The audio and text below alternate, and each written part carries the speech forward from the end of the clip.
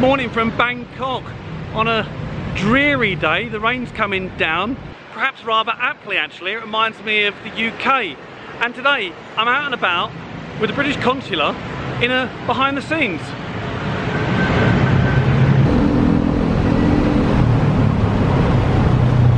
Yes, my name is Derek Johnston. I'm one of the Vice Consuls at the British Embassy Bangkok. Derek, I feel like I'm back in the UK. I'm sitting in the car with the rain, two Brits, but that's not the case, is it? Where are we off to today? We're off to the One-Stop Crisis Centre at Police General Hospital. They've just opened a new centre for the One-Stop Crisis Centre, which is a victim-centred approach centre for dealing with victims of rape and sexual assault and domestic violence. So that's in the centre of Police General Hospital here in Bangkok. Going see the yellow building.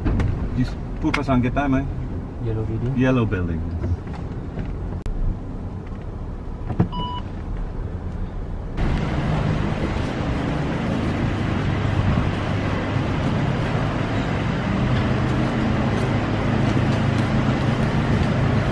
Yeah, we're in a hospital soon.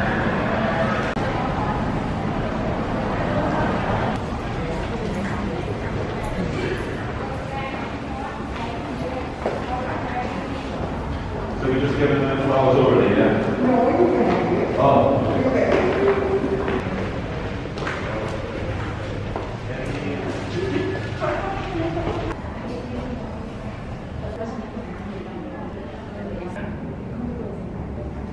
So this is for if anyone has been hurt through a sexual assault or what other kind of accidents would warrant this interview? They can be interviewed in this room with social workers, but you can see if they are younger than 18 years old, if they are children, they have some dolls and some toys for children to communicate with the professionals and social workers. Oh. How many foreigners end up here? ประมาณเท่าไหร่ครับเป็นชาวต่างชาติมาใช้บริการประมาณ 10% ที่มาที่นี่เฉลี่ยปีนึงเนี่ยของเราทั้งหมดเนี่ยประมาณ 800 เพราะฉะนั้นต่างชาติเนี่ยประมาณเกือบ100 ราย So around 100 of foreigners that get the service here, so 10% of all the victims. 10% of all victims are from other countries? Yes, that's right. Oh wow. So Derek, when there's someone from the UK that has been called here, when does your team get notified and involved? We can be notified at any stage. Some of our survivors notify us directly, so we're the first point of contact. We hear about other cases via the hospital or via the police, so yeah, so we can be contacted by any means. I would say probably 50% of us the survivors contact us directly, and then we're their first point of contact, and then we deploy to meet the victim wherever they are, at the hotel or at the hospital.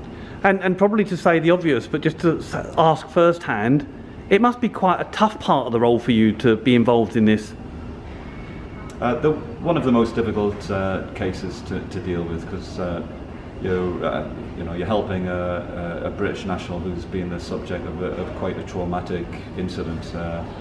And rape trauma is very well documented, the effects of that. So yeah, there are difficult cases to deal with, but we receive training, and the team here are very experienced in dealing with these cases. So puts us in the best position to be able to offer the best service we can and help the survivors as best we can get through the trauma. Everything is done in one unit, so it reduces the trauma and of the victim just being cared for in one unit. Just from looking at this, I can see how diverse and stressful probably working for the British Consular is. Really, it's quite moving to think what goes on in those crisis rooms.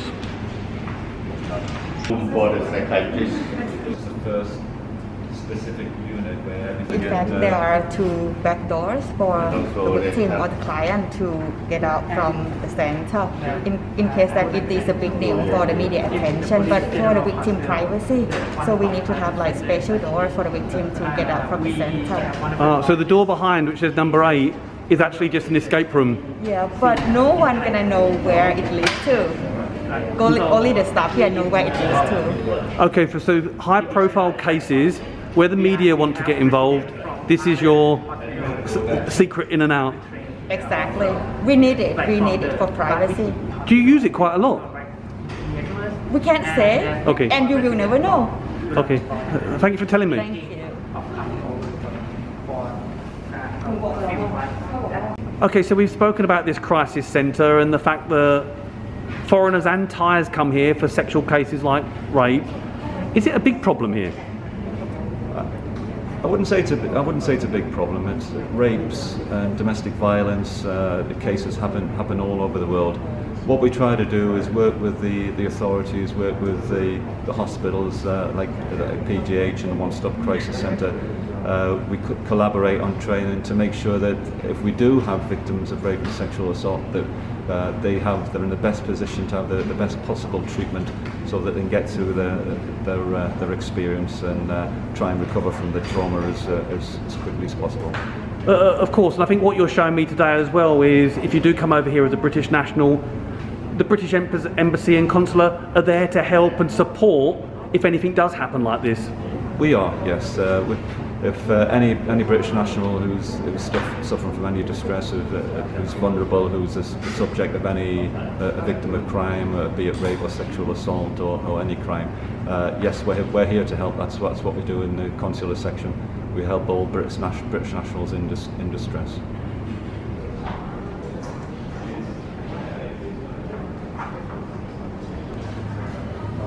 So these are the different rooms, from psychiatrist to nurse rooms.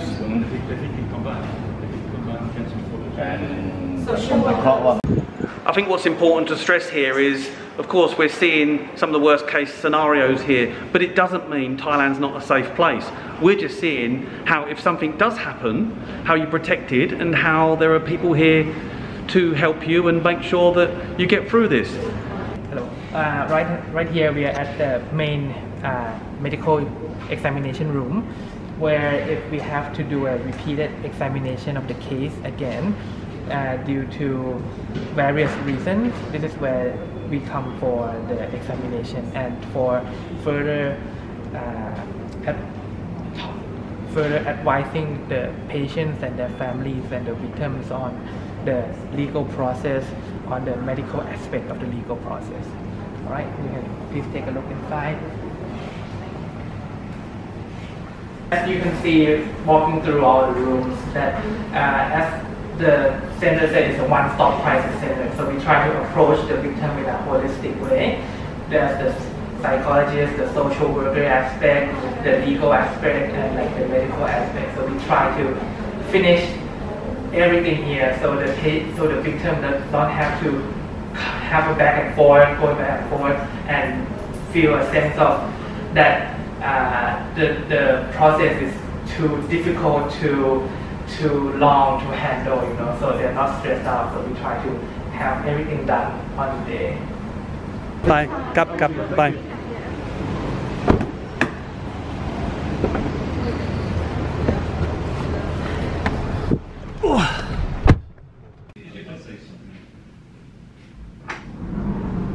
Coming through that?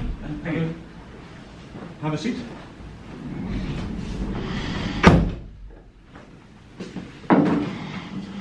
Very nice. So Derek, introduce your role. What do you do?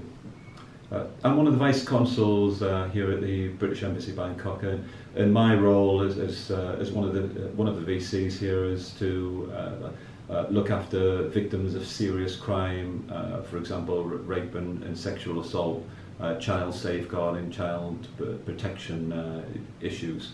So what we try to do is respond to any British nationals who contact us, who are victim of crimes, who are victims of rape or sexual assault, and we would normally we would deploy wherever that person was in Thailand, whether it be Phuket or Chiang Mai or here in Bangkok.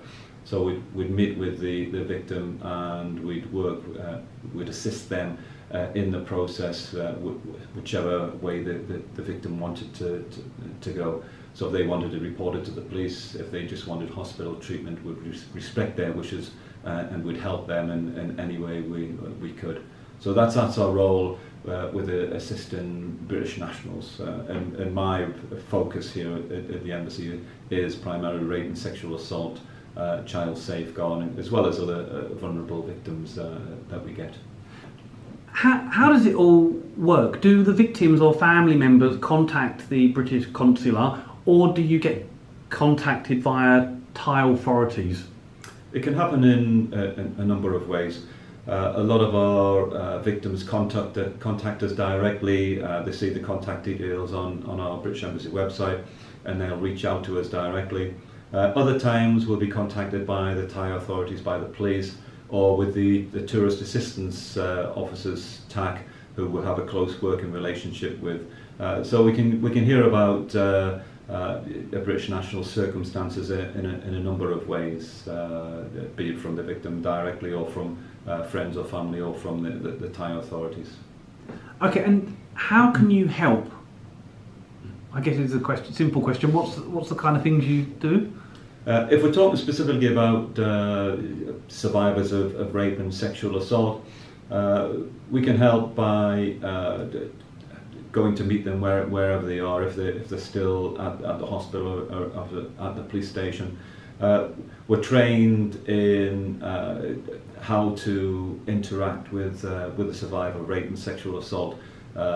We've had first responder training, so we know the right things to say. We know how to assist them to try and reduce their trauma and to get them through the process. So that when we're speaking to a survivor, we're guided by what they want to do, what their wishes. So we're not trying to persuade them to report it to the police. If the survivor wants to go through the police process, we will assist them in doing that. But our first objective is their welfare, their health and welfare. So hospital treatment, and then the other process follow on from that. Okay. Today we went to the crisis centre and some of the Thai staff and authorities showed us around. It was a little bit of an eye-opener actually, and I guess it goes on everywhere. You know, your relationship with this crisis centre, what typically happens there? We've had a long-standing relationship with the one-stop crisis centre at Police General Hospital, because they are the main hospital for Bangkok for survivors of rape and sexual assault, but also for victims of child abuse as well. So we've worked with them for the past few years. We've collaborated on training, exercises.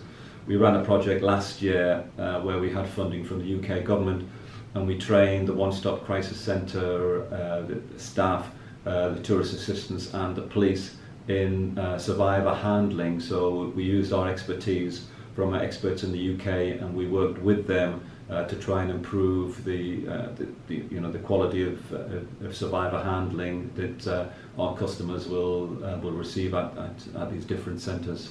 Oh, that's interesting. So the British expertise, the Thailand listened and took it on, because this crisis centre is not just for foreigners, is it? It's for Thais, and I guess Thais, well, the lady said it was 90%. So you were able to help them with your skills, and they were open ears, were they?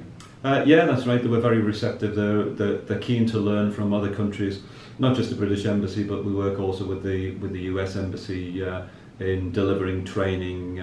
But also, it's a two-way exercise. We want to find out. We want to learn from them how they deal with their victims of crime and their process. And so it's a matter of working together. And they're very keen to learn from us as well on how we deal with survivors of rape and sexual assault in the UK. And other embassies from other countries as hands-on and involved in the Thai community as the British Consular and Embassy? We have a good relationship with the US Embassy, and we've collaborated on training and conferences. So and also we've reached out. We had training that we delivered to a lot of the other embassies in Bangkok. So we worked with the Australian Embassy, New Zealand. So they all participated in this project where we delivered training to them. So all the embassies, yeah, I would say that we're trying to work together and share our expertise for the benefit of all foreign nationals in Thailand. Okay, I haven't got any more questions, but is there anything that you feel you'd like to say to people watching? Just to reassure people that Thailand is a safe place. We're not saying that if you come to Thailand that the chances of being raped or sexually assaulted are any greater than any other country in the world.